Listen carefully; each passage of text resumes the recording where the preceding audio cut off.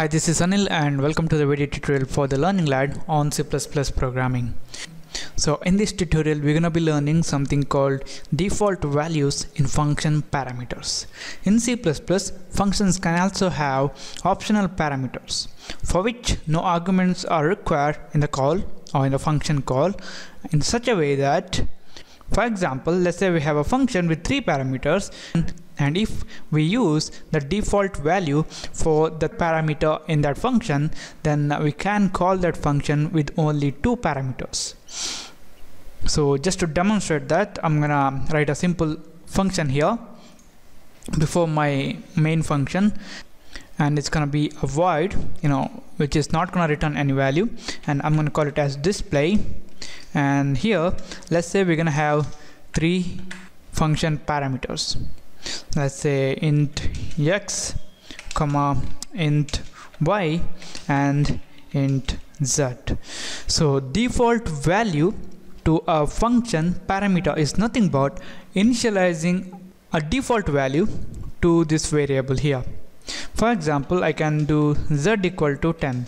So when we assign some default value to a function parameter, if we don't pass the value for this third argument here, then the default value assigned will be taken. So to demonstrate that, what I'm gonna do is I'm gonna write inside this display cout, and I'm gonna say x is, then x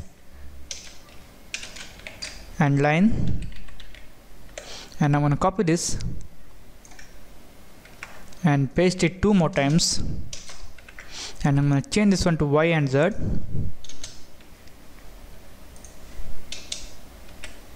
and here also it's going to be y and z. Alright, now we can call this display function in our main function. So it's going to be display, and here we can pass 3 arguments.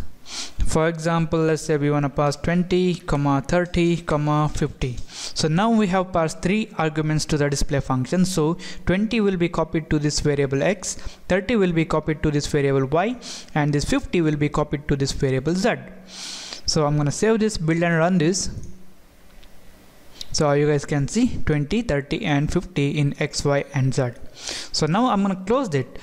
And since we are using the default value for this third parameter, what we can do is we can call this display function with only 2 parameters. So when we call this function with only 2 parameters, then the default value assigned for this third parameter will be taken. So I'm going to save this, build and run. So now you guys can see x is 20, which we have passed, y is 30, which we have passed, and the z is 10, which is the default value assigned.